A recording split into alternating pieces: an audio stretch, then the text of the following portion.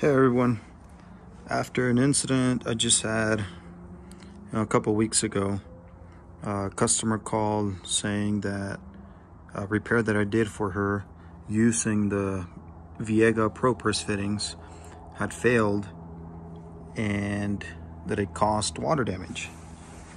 And I've been using the Milwaukee ProPress tool for about a year now, and I've never not crimped one of the sides, so I didn't know what could actually happen if you didn't.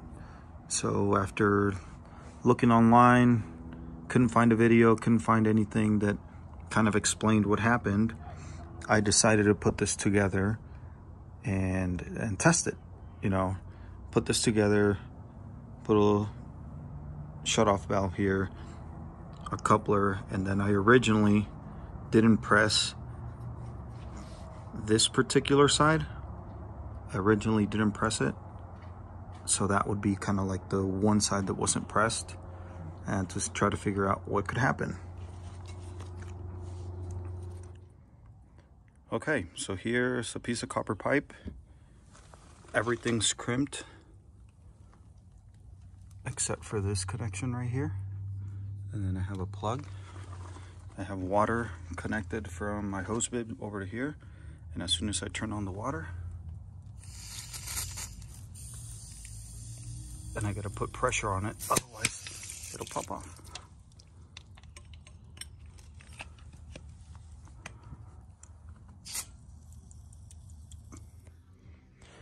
Okay, so after testing without crimping this one side, I decided to actually crimp it. It's already crimped. I decided to actually crimp it, fill it up with water, and stick it in the freezer, because after the customer told me the story of roughly what happened and when it happened, it turns out it was around the time that we had, at the end of February, when we had a couple of days of like -10-degree temperature here in Colorado.